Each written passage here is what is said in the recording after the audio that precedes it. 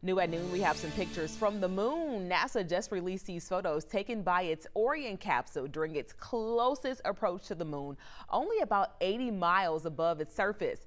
Orion is part of the Artemis I mission we've been telling you about. It is a 25-and-a-half-day journey. If Orion completes its trek beyond the moon and back to Earth, it's going to be the furthest a spacecraft intended to carry humans has ever traveled. The goal of the mission is to eventually establish a lunar outpost to permanently host astronauts.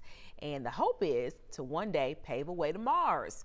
The Artemis I mission launched November 16th. The Orion capsule is expected to return to Earth December 11th.